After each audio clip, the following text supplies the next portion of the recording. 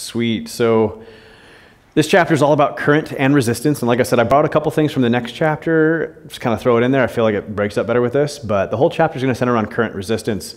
So normally when we talk about current outside of a physics context, you might be thinking about like the flow of water. So through a pipe or down a river or whatever like that. So in this case, we're not talking about the flow of water, we're talking about the flow of charge, or electricity in this case, so flow of charge. So and as long as I'm talking about a conducting wire or something of that sort, so some sort of conductor, what is actually the charge that's flowing? Negative charges, electrons that are flowing, right? So now we have some cases where we might have like electricity being conducted through an ionic liquid or through a solution with ions dissolved in it or something like that, and that might actually involve the flow of both positive and negative charges.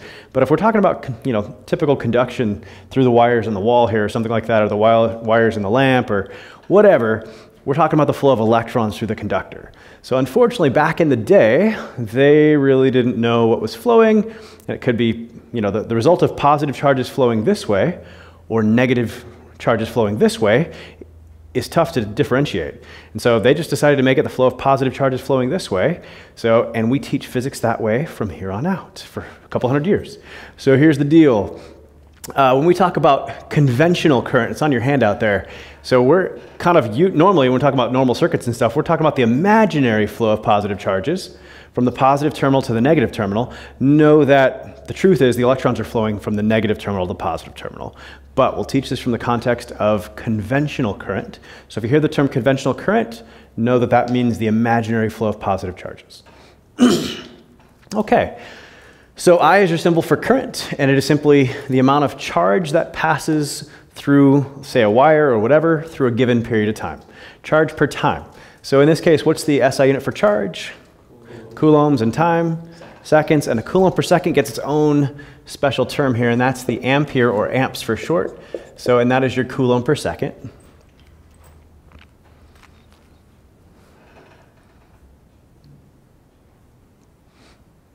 Cool. So a couple things to think about. Essentially all we're doing is we're applying an electric field to the electrons in a wire, and they're going to move opposite, that direction of that electric field. So in this case, if I turn a light switch on, how long does it take for a light typically to turn on? 3.0 times 10 to the 8. So that's not a time, right? That's a velocity. But if I flip the light switch, how long does it take for the light to turn on? Pretty quick. Are the electrons in the wire moving at the speed of light? You said 3.0 times 10 to the 8th just a second ago, and they're not. They're not even close to moving at the speed of light. So if they're not even close to moving at the speed of light, how do we reconcile the fact that the light turns on so quickly? So think about it this way.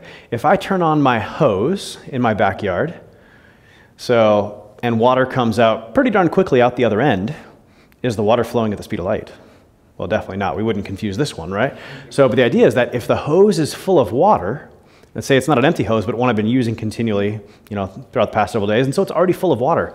So if I turn water on at one end, as it starts to flow in, almost immediately water is going to flow out the other end because it's full. Same thing we have with our wires. They are full of mobile electrons. And so if I start the flow of electrons in one end, they're going to start moving out the other end pretty quickly. So, but keep in mind, they're not even close to moving at the speed of light. The speed is usually much lower in any kind of normal electric field we might apply to the electrons in that wire. So just one thing to note. Also want to jump into Ohm's law here. So an Ohm's law just relates the potential difference we apply across the electrons in a wire, the current flowing through the wire, and then the resistance, potentially that's either in the wire itself or potentially from some sort of external resistor we might put in the circuit or something along those lines. So it just gives us this normal, lovely equation. If we rearrange this a little bit, solve for I, what would the current be equal to?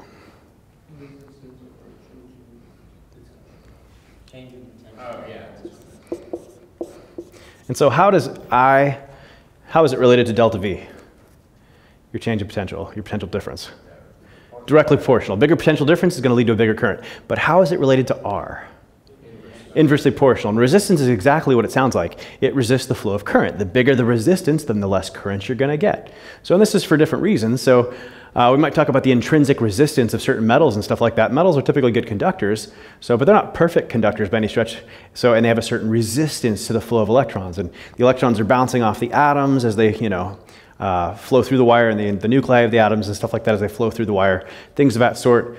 But wires themselves have a certain resistance, and then we can have certain objects that will act as a resistor, like your typical light bulb.